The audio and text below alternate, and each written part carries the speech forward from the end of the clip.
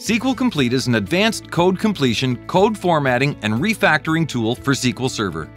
In this video, we would like to show a small example of how easy and simple you can format SQL files using the formatting wizard in SQL Complete. To bring the SQL code to a single corporate standard, let's create a formatting profile with all required formatting options specified.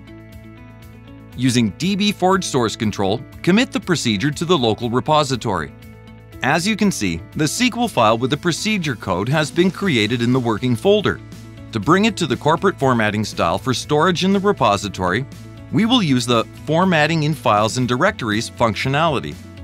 In the wizard, select the file with the procedure code from the local repository and format it according to the previously created formatting profile. When the formatting is done, a SQL document is being opened so that you can check the correctness of the formatting applied. If everything looks good, proceed with saving the file.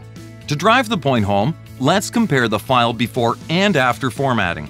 Note that opening a SQL document is a default behavior. It is determined by the Keep Modified Files Open After Formatting option.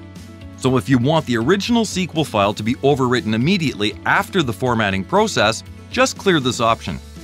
The wizard can also help with formatting all SQL files in a single or several folders, with an option to format files in subfolders as well. So this is all you need to format either separate SQL files or all files in folders, and thus bring them all to the SQL code standards established in a company. Try SQL Complete for free at Devart.com and see how it can trigger your productivity and save you from nasty errors.